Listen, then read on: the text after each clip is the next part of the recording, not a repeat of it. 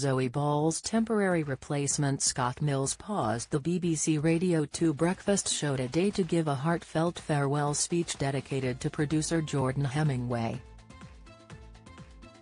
After 3 years of hard work on the breakfast show, Jordan is stepping down from his role after transforming the much-loved program hosted by Zoe. Ahead of passing on the mic to Vernon Kay, Scott, 51, expressed just how much Jordan will be missed by everyone on the team as he embarks upon a new journey. Kicking off his emotional announcement, he shared, "Now we don't do this very often, but someone very dear to us, here at Radio 2, is leaving today. I actually don't know how he could do this to us, but it looks like he has going through with it. Jordan Hemingway, you don't want it to be all about you, you never have." Let's pause for just a minute because the team want to say that over the last 3 years, they have been so inspired by your energy and your creativity, constantly, and your passion for making great radio. Scott also praised Jordan's morning energy as a sight to behold and applauded him for his remarkable transformation of Zoe's show since he joined in 2021. Quoting the presently absent Zoe, he asserted, "As Zoe says, you are a radio production ninja, that's what you are.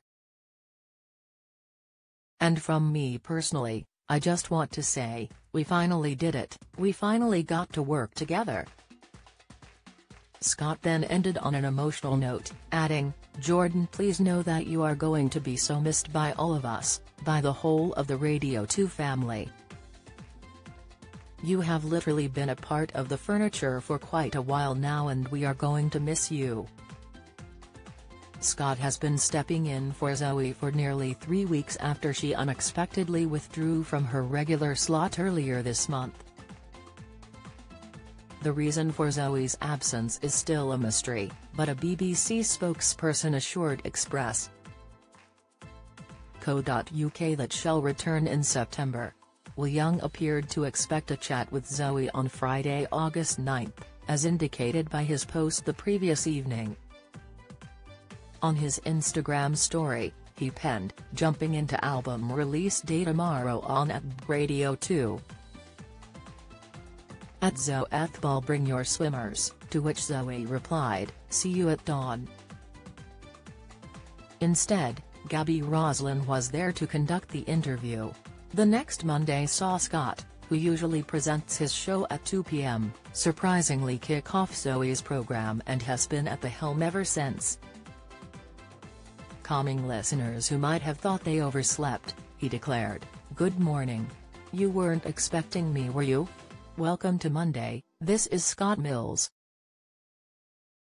If you set your alarm to go off every morning at 6:30 and normally Zoe comes on, please do not freak out, you have not overslept until 2 p.m, I'm here doing the breakfast show, so do not panic, you're not late for work."